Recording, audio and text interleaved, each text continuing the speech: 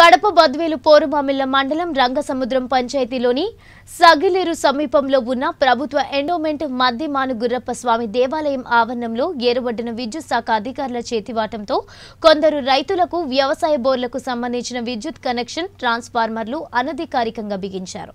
ఒకే చోట దాదాపు 30 వ్యవసాయ బోర్లు 20 విద్యుత్ ట్రాన్స్ఫార్మర్లు బిగించడమే కాక భూమిపైనే విద్యుత్ తీగలను అమర్చి ఉంచారు.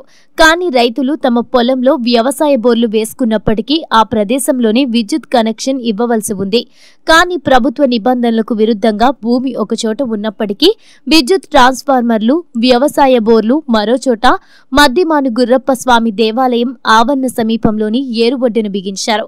ప్రభుత్వానికి సంబంధించిన దేవాలయం ఆవరణంలో అధికారుల చేతివాటంతో విచ్చలవిడిగా వారు ఇష్టానుసారంగా అనధికారికంగా విద్యుత్ కనెక్షన్ ఇవ్వడంతో ప్రమాదం పొంచి ఉంది. మద్దిమాను గుర్రప్ప దేవాలయానికి వస్తున్న భక్తులు కూడా భయభ్రాంతులకు గురవుతున్నారు. పశువులు పశుగ్రాసానికి ఏరు సమీపానికి వెళ్లాలన్నా పశువుల కాపరులు భయాందోళన చెందుతున్నారు.